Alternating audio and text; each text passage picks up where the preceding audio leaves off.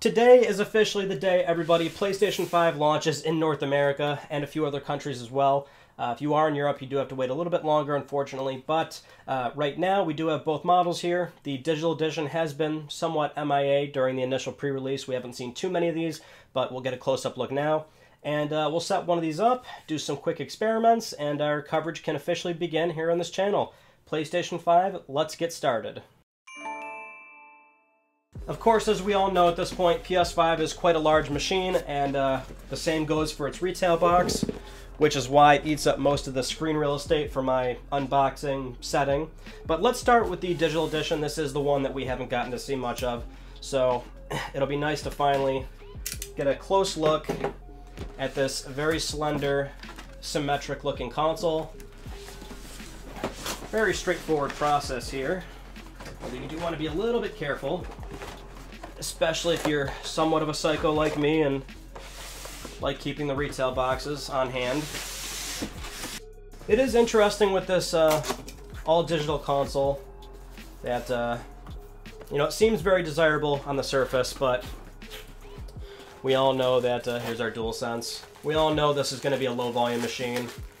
Yeah, it's $400. It's a little more affordable, but Sony and Microsoft knew, at least in the initial batch of machines, that the all-digital machines, whether it's Series S or PS5 for that matter, power cord, they weren't going to make a whole lot of these.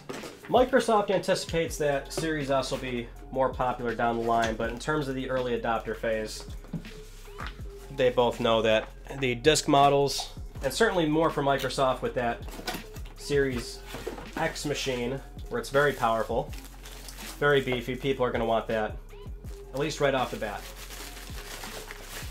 There's our stand, very plasticky.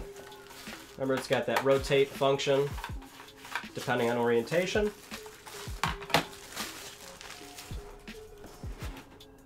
We've got our HDMI 2.1 compliant cable, so keep that in mind. Don't toss this away if you've got a bunch of HDMI cables, which I'm sure you do. Most people have a lot of these laying around. Hang on to this one. It is HDMI 2.1 compliant. So whenever the time comes, most people don't have a TV ready to go for 4K 120 or 8K 60, but when the time comes, you will need HDMI 2.1 compliant cables. Okay, gotta stand up for this big boy. There. Be very careful, by the way, placing this on its side without the stand. I mean, the digital edition is somewhat symmetric looking, but this thing is still offset where this corner is a little bit higher than this corner. That's the whole point of the stand. That's why it's necessary for vertical and horizontal orientations, especially for, again, the digital edition. Vertical, the console is very top heavy, so you're going to want the stand for that. And then horizontal, it doesn't sit flush, right? Because again, it's offset, so that's what you're going to want for this machine. And also, no plastic tape or whatever, cellophane wrap, anything over the initial gloss, so enjoy this while you can for how nice it looks. This is probably as nice as it's ever going to get fresh out of the box like this. As you can see in the stand, our screw is already in there. You're gonna want that. This little guy right here where your screw would go. Careful with that little plastic bit. I imagine once a used market starts for this console, you're not going to be able to find machines that come with that anymore. What's funny is that this is a flathead, and I can't even tell you how long it's been since I've needed a flathead screwdriver. So I don't actually have one on hand. I'm using a pair of tweezers, which looks dumb, but you know, it works. And there is our digital edition PlayStation 5. Very slender. Very nice. Let's go for the disc machine now. Maybe not as exciting. Everybody's seen this console plenty of times over now at this point. Whether that's from the initial unboxing videos or the fact that most people are going to be buying this one. Got ourselves another DualSense. That's always nice to have. For the power cable, we'll just take out this whole box. We've already seen this stuff. There we go. there's our disc-based machine. Sheath thick, just the way I like it.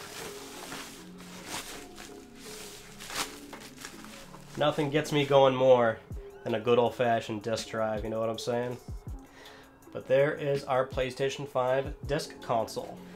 Good time to bring this up, but as a little pro tip, if you haven't bought your console just yet, or if you're going to be in the market for a PlayStation 5 down the road, make sure that the stand is included, because again, it's pretty much needed, or certainly preferred for vertical and horizontal orientation. So when you're going for a used machine off eBay, GameStop, wherever, make sure you get the stand and make sure it's the right stand, because that's probably lesser known, is that these stands are slightly different based on the console. So it might be a weird circumstance that you buy a used console and it doesn't come with the right stand. Just make sure that you get the right one. More of a precaution than anything else. And actually, you know what? Let's do this one horizontal. Just make sure you got it on. Nice snug fit. And there we go. Our PlayStation 5 is now set up, sitting nice and clean, and we've got two consoles ready to go. So let's fire one up. By default, of course, your PlayStation 5 is going to have HDCP turned on. So if you do want to do direct capture through an external device like an Elgato or something, you're going to have to turn that off. I think I actually missed the USB-C in the unboxing. Your USB-A to USB-C, which you need for your DualSense. You ready? A. We knew about the microwave beeps still being present, which is so awesome. Everyone doesn't like it, but I'm all about the microwave beeps. I don't know, I think there's a certain charm to it that I think is so silly and fun, which is a weird thing to say, but I don't know. I like it. There's our LEDs going through, you got the blue. Turn on the controller, there we go, English. Now I'm going to skip wireless connection because that will be one of our initial tests. We're going to ignore the day one update, just see what's in there, and then we're also going to try to transfer over PT and see if it's at least initially playable on pre-release firmware. Enjoy that for 5 seconds, but then we're going to have to update eventually, and that'll turn PT off. Adjust HDR. So the symbols are barely visible. If you have a game disc, insert it now. We will do that later. Optimized is fine. That gives us all the features. Don't be afraid of rest mode. Some people do not put their PlayStation 4s in rest mode, but then you're stuck updating all your games manually and downloading firmware manually. There we go. We are in Astro's Playroom, Media Gallery, Game Library. I think we discussed in one of the Let's Talk PlayStations recently when it comes to the potential of custom themes.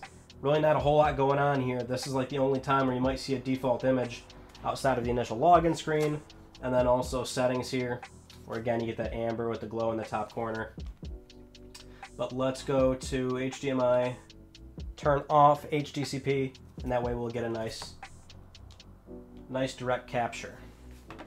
Alright, I think we should be good to go now. So system firmware fresh out of the box, we're sitting on 20.011.002.00000000.1. Interesting.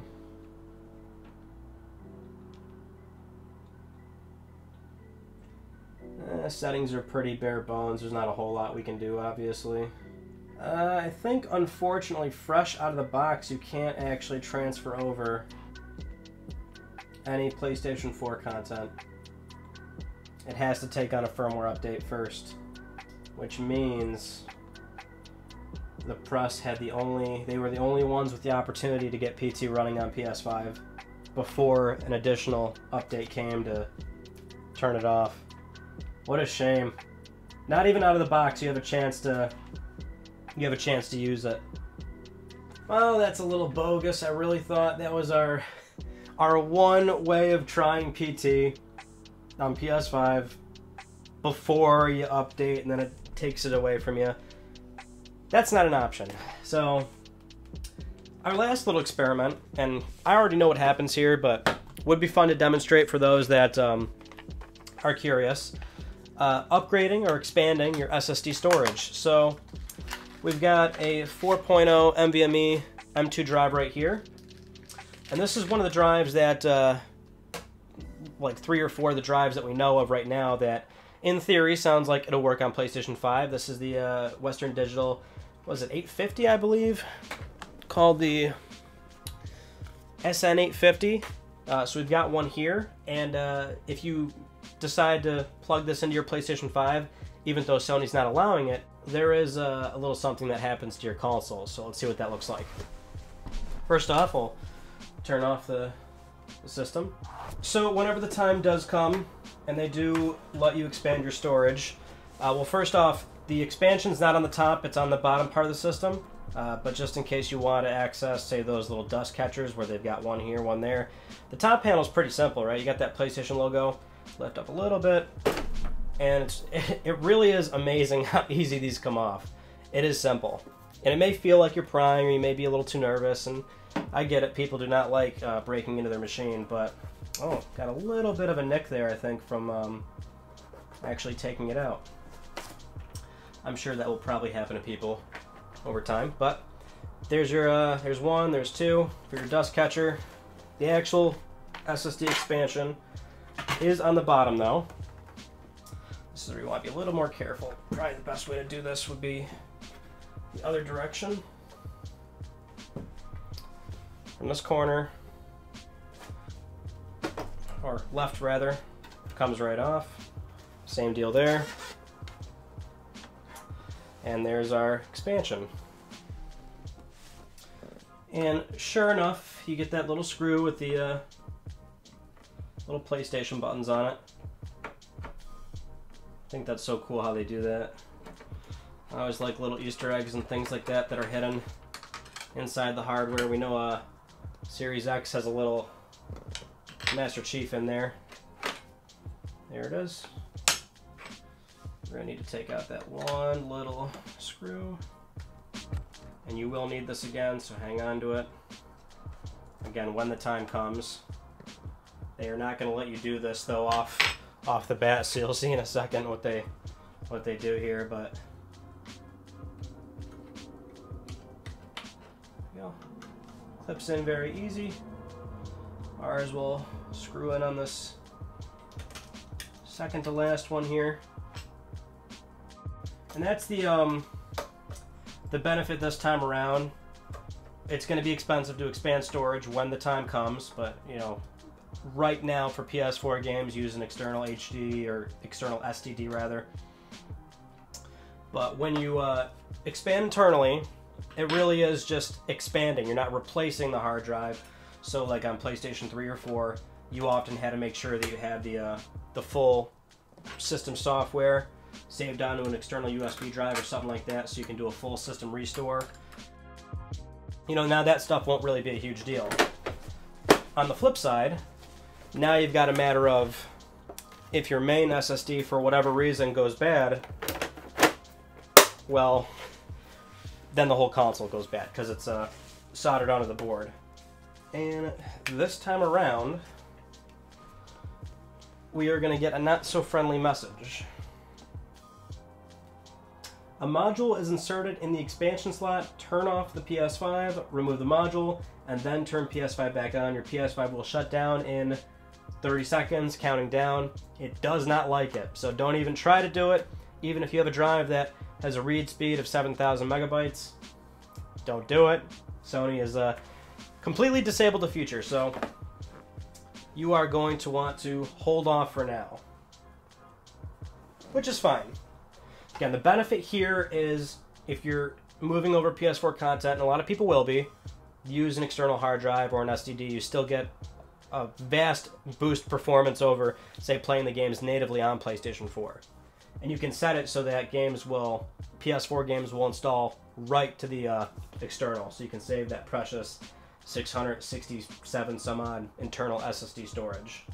Okay, that's about all we can do really for this video. I tried to make it a little more exciting since we've already seen a few unboxings now at this point. But thank you so much for watching. I hope you enjoyed this video. If you haven't yet, please subscribe for the best PlayStation news, reviews, and updates that are here on YouTube.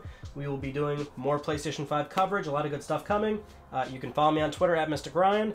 And that is it. I will see you all in my next video. You take it easy.